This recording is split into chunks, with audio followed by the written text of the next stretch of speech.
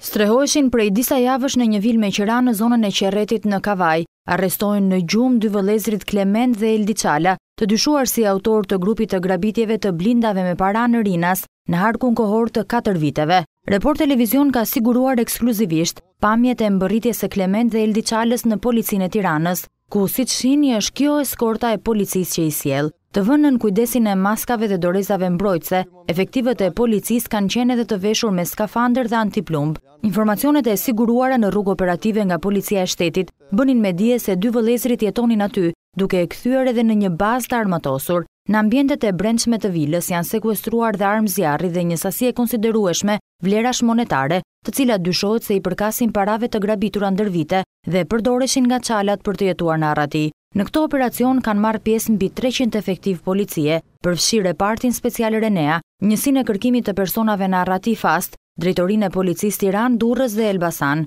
Po ashtu, dy vëllezërve Çala janë sekuestruar dhe 2 motora luksoze të fuqishëm BMW, si dhe 2 automjete luksoze Audi vetur, një me targa shqiptare dhe një me targa zvicerane. Më 23 korrik nga hetimi pasuror, policia e shtetit, aso kohë krimet e rënda sot prokuroria e posaçme SPAK, i sekuestruan vëllezërve Çala pasurinë me një vlerë prej 500.000 euro, një apartament me sipërfaqe 50 metra katror në qytetin e Elbasanit, ar plus truall me sipërfaqe 500 metra katror dhe një ndërtesë të llojit njësi me sipërfaqe 167.9 metër katror e ndërtuar mbi këtë pasuri në vendin e quajtur Kusarth Elbasan, ar me sipërfaqe 809.5 metër katror, mbi të cilën është regjistruar kontrata e sipërmarrjes për ndërtimin e 3 vilave nga një kat plus 9 çati me sipërfaqe 166 metër katror secila, me vlerë investimi 15.662.000 secila në vendin e quajtur Kusarth, si dhe 50% të aksioneve të një shoqërie në Bradashesh të Elbasanit.